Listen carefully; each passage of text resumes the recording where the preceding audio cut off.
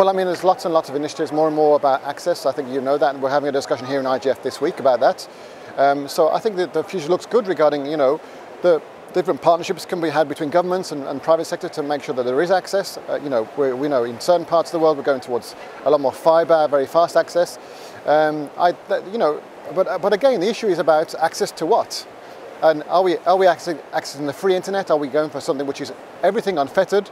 Or are we being put into small boxes? We talk about zero rating, we talk about network neutrality. Do we have a real, full, pluralistic, diverse information landscape, or are we being pushed to certain places? Do we understand what that means?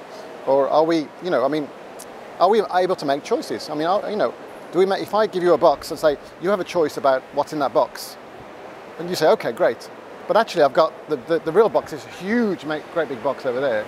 And that's really the choice. If you haven't got that choice, you won't know what that means. That's the worry.